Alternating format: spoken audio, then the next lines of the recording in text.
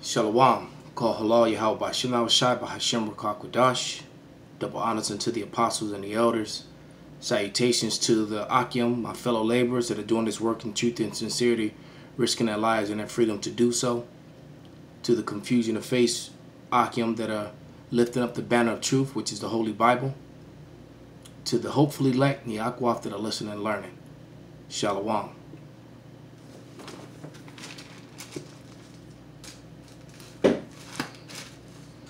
This is Nahum 3:1. Woe to the city which is full of lies and robbery. The prey departeth not. Habakkuk 2:12. Woe to him that buildeth a town with blood, and establish a city with iniquity. What's good, y'all? It's called, I've been very frustrated with Europeans, with people that look like me and who share an ancestral lineage with me. My primary frustration is we've been so severely miseducated, we don't know how to think. And we've been stripped of our ability to use logic and reason. Also, we sit on a pedestal of slavery and colonization, and we sit so high, even those of us who are busting our ass all day, every day, working nonstop, we sit so high on a pedestal of slavery that we can't even see the world for what it truly is. And if we had the gun to our head or the threat of rape at our doorstep every day, we would feel the same sense of urgency that the rest of the world feels, or that colonized peoples who are confined to these artificial borders of the United States feel. So let's be very clear. This land is not the Europeans. It never has been. It never will be. What's going down in Standing Rock, what's going down with this new administration is a continuation of 600 years of colonial theft.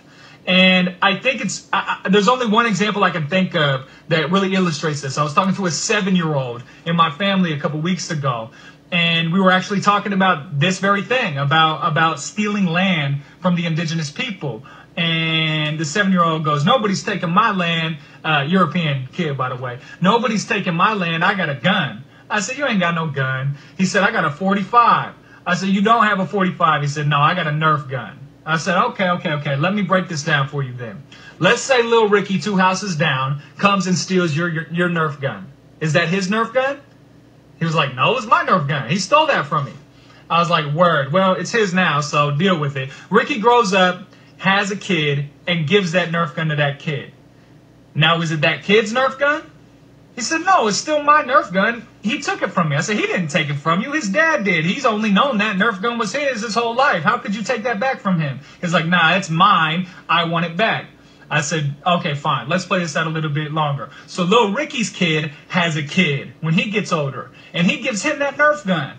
Is it still your Nerf gun? He was like, yeah, it's always been my Nerf gun. Just because he passed it along to a different guy doesn't mean that it's not mine. I said, well, then perfect. This isn't our land. It never has been. It never will be. And until we return it, any sort of solidarity that we feel with black and indigenous people is a fucking joke. Unless you're willing to give back what you never earned, you are a opportunist and a liar. And if you are not even willing to admit that this isn't ours in the first place, you're a fool. And I'm not saying this, maybe I'm saying this because I'm fucking frustrated. And I am, because you guys are better than this. If a 7-year-old can figure out this logic, then y'all can figure this out. And I want more for you. I believe that we have the ability to fucking think. We have the ability to say, oh shit, okay, yeah, it's getting hot out here. It's getting very hot. There's clearly something wrong. Oh wait, I'm in the middle of this? Oh, maybe I have some sort of responsibility here.